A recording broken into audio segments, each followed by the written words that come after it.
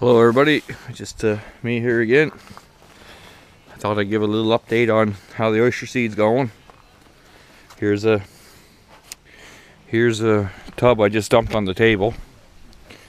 Some is big, some is small. Anyway, there's the scoops I'm using.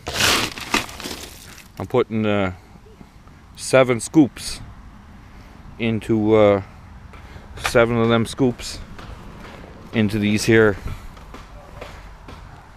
9mm Vexstar bags. So me and Chad just come back from the shore, took the Ranger down, left the dory in the water down there, so we just put out a line, whatever there is, 80 bags or something on a line.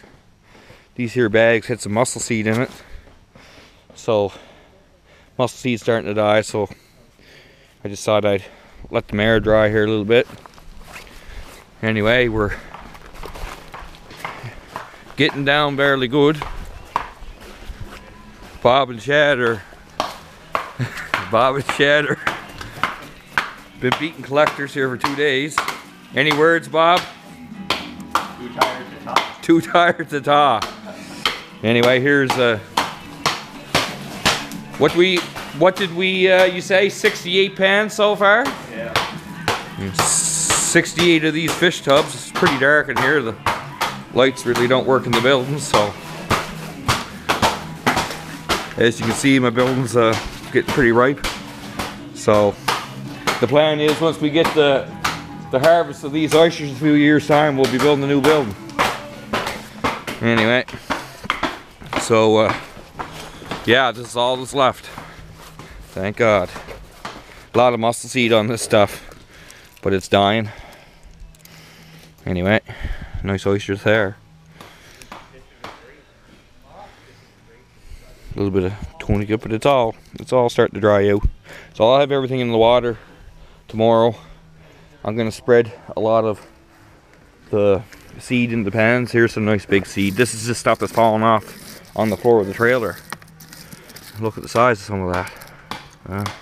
Pretty nice stuff. Anyway, this is gonna get spread loose. Mussel seed is not fun in the bags. As I said in one of my videos, it spits out a hair type of deal, something like a spider web or whatever, and it wants to stick to everything. So anyway, the battle goes on. There's the pile of the collectors that are been stripped, the ones that are not stripped. So anyway, we're not gonna get this finished today.